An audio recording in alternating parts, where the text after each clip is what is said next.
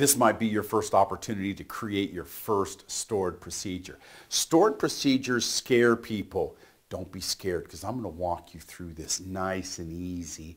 And all of a sudden, you're going to realize, ooh, I know exactly when I'm going to use these stored procedures. So stay patient with me, and I'm going to make sure at the end of this, you really got a new asset to add to your tool chest. Now, take a look at this.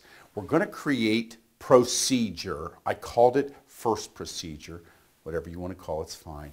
And then you will always have an open paren and closed paren, even if there is nothing inside it. Then I'm going to have a begin and an end statement every single procedure I create.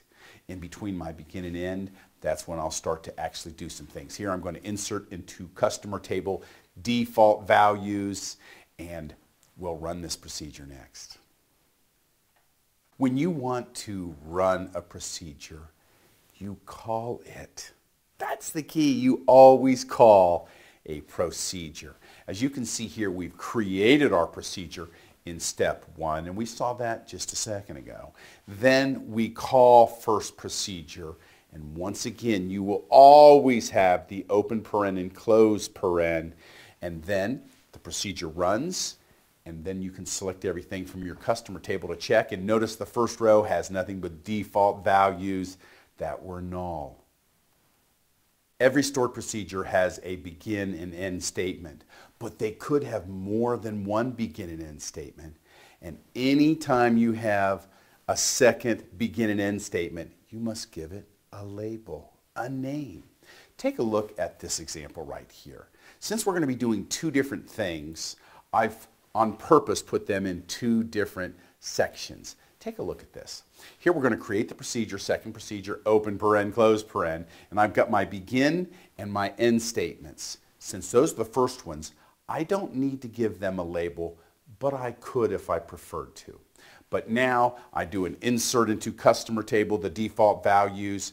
Now I have a second section label, and now you can see my begin statement where I then say delete from customer table where customer number is null. So in a sense, I put that record in and then I deleted that record. I end second section. And of course, we always call a stored procedure, and I call it. You see, when I create it, it actually compiles. And then it's out there compiled. So when you call it, it's going to execute very, very quickly. One thing you must do when you create stored procedures is learn how to declare a variable. This is going to be worth its weight in gold.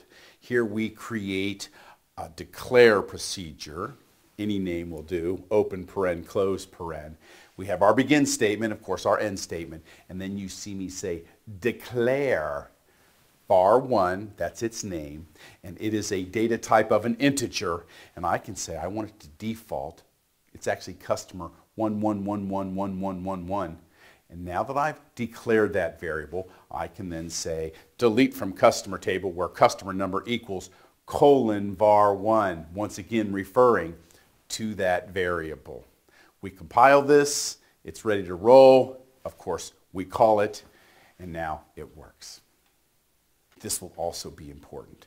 I don't want you to just declare a variable, set a default, and that's the only value it ever has. Here we're going to do a little different technique. We're going to create our procedure, and then we're going to begin and end, and I'm going to say declare var1, it is an integer. Now I can come back and say set var1 equal 31313131 semicolon, and that's the customer number I've set it to. There will be times when you will actually have to change a variable or set it or add one to it for a loop. So you make sure that you take this with you, learn how to set a variable, and you're in good shape. This lesson is brought to you by Coffing Data Warehousing. Serving the data warehousing needs of the world for 20 years. Check out coffingdw.com for more information. Hi, this is Tom Coffing. Thank you so much for watching the video. Please hit subscribe to make sure you are kept up to date on all our videos.